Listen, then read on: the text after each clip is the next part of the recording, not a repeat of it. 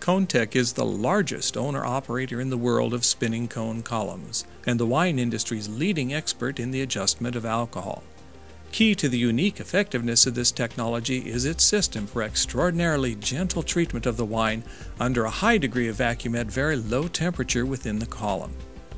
Inside the spinning cone column are about 40 upside-down cones, half of which are fixed and half of which spin. The spinning cones gently and repeatedly spin the wine out into thin liquid films. Simultaneously, a cool vapor created from the wine itself rises from below and carries off all the lightest molecules in the liquid. In the first of the two passes, ultralight molecules composing all the delicate aroma and flavors of the wine are condensed into a colorless liquid essence which is then held separately.